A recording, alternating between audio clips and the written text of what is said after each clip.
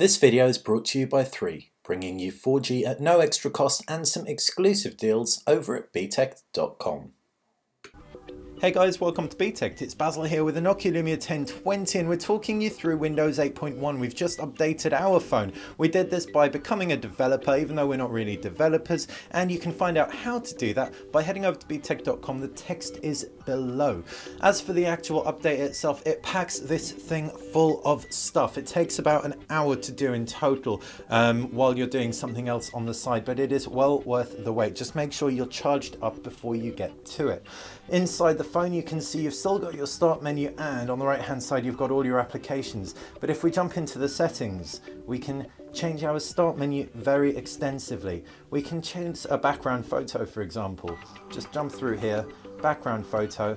Let's crop it into something nice that's a London eye. Took for a camera comparison earlier in the week. We can also choose how many icons display on the screen. So if we then jump home after doing this, we can see that has taken effect.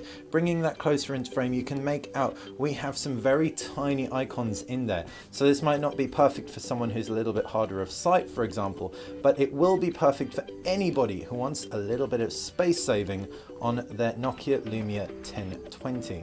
We can put all our applications right in there, and you can see it takes advantage of that background very, very nicely. If we do have bigger application icons though, the background is shown off to greater effect. So both of these look good. This is maybe more economical. Larger icons look a little bit better. The actual applications tray is exactly the same. You can jump through to letters, and that's pretty much the crux of the user experience. All the major changes are in the settings, except for one, and this is the biggest user experience tweak there is, and that is the Action Center. We finally have a centralized notification center up at the top.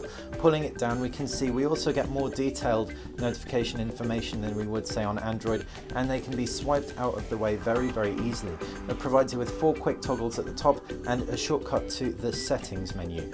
So if we were to take a look at the notification plus action option in the settings menu, we can also toggle out some of these quick settings. For example, rather than have rotation lock in here, we might choose to have brightness, and so we can press through on that, jump backwards, and we've got, brightness up there. You can toggle it automatic, low, medium, but let's keep ours high. Swipe Gmail out of the way, you can see we just got a notification in there, and we can take a look at some of our other settings of note. There aren't any changes to the lock screen. Keeping on scrolling down, you have a battery saver mode on here, so that enables you to manage power with a 2000 milliamp battery on here. Anyone who switches it on will be much better served because it's not all that big. That conserves battery life optionally when the battery is low until you next plug it into a charger, or always, and that will limit the functionality of the actual phone itself. So we've got battery saver switched on now. We've also got data sense and storage sense, as we have seen before. If we keep scrolling down, we can also find sync my settings, which will sync your settings across all your Lumia devices. You've got keeping on scrolling down, display settings. Now this is probably one of the coolest things that we've seen. Given the fact, let's pull that closer in so it doesn't out of focus. Given the fact the Lumia 1020 packs an AMOLED display which can tend to blue hue quite heavily off angle, color profile management is really, really useful. So you can adjust things like the color temperature, make it a little bit warmer, and you've got multiple pictures with which to balance it against, and you can also control saturation. Now the fact you've got a 1020 means you're probably going to have a lot of pop, but if you want more, i.e. an AMOLED display, if you want more, you can just tweak the color saturation right there. So really nice to see Nokia do that. You've also got sunlight readability and battery saver brightness as well. Scrolling down even more, and you can see storage check. You've got additional glance screen features, but this will roll out whatever version you have. So glance screen at interval, always on when charging, glance screen info, lock screen notifications on my text, and night mode, red, green or blue. scrolling out, and you can see that's pretty much expunged all the settings, but not quite all of them.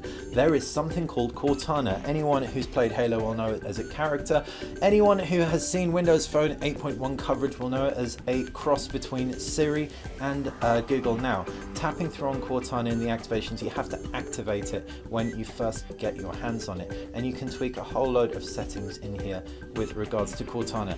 If you're in the UK like us, you'll have to be a little bit shifty. You'll have to set your location to US in order to activate Cortana. If you are in the US though, you will already have access to it, but we've got it. We can quickly show you how it works. We've set it as a shortcut, but you can also access it by pressing the search option. Set an alarm for tomorrow at 8 PM.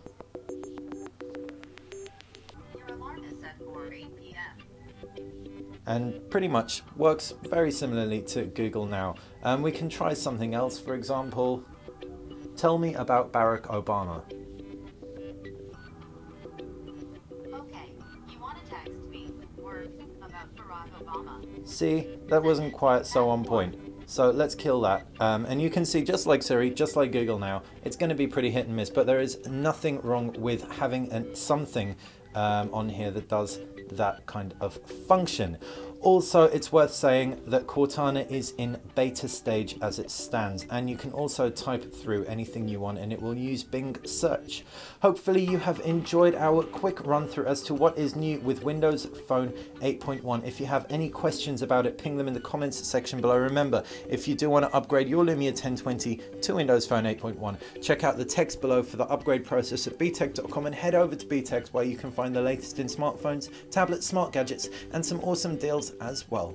Thanks for watching.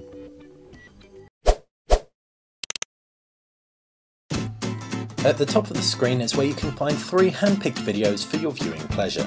On the left is where you can subscribe, and on the right hand side you can find some exclusive deals if you head over to btech.com.